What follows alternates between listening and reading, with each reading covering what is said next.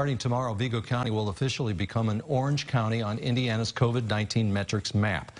Counties colored orange means that the county has a 7-day positivity rate between 10 and 14.9%. According to the Vigo County Health Department, last week 219 positive cases of COVID were confirmed. As of August 5th, 41 people, including a 16-year-old, were hospitalized due to the virus. Zeke Torres joins us on what this change means for you. Zeke. Sadie, Mike, the Vigo County Health Department will be ramping up efforts in contact tracing. Now, one COVID-19 hotspot was detected that's at the Terre Haute Humane Society, but speaking with local health officials, they fear those numbers may rise.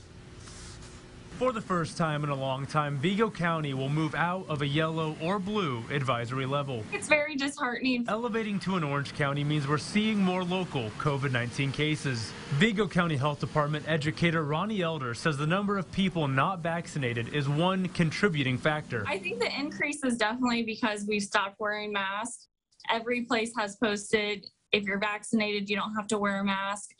Unfortunately, that's just a call for everybody to take the mask off. We're not seeing a whole lot of unvaccinated people still wearing masks.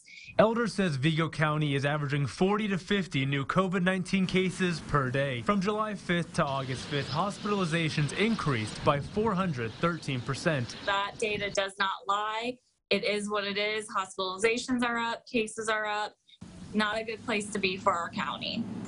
Though health officials anticipate numbers to increase, no new mitigations like a mask mandate will be enforced. But Elder is encouraging residents to be mindful. Well, I hope by seeing our numbers that people realize that COVID-19 is still here. It's still spreading in our community. Now, for Vigo County to go back to a yellow advisory level, that means having a positivity rate between 5% and 9.9%. Sadie.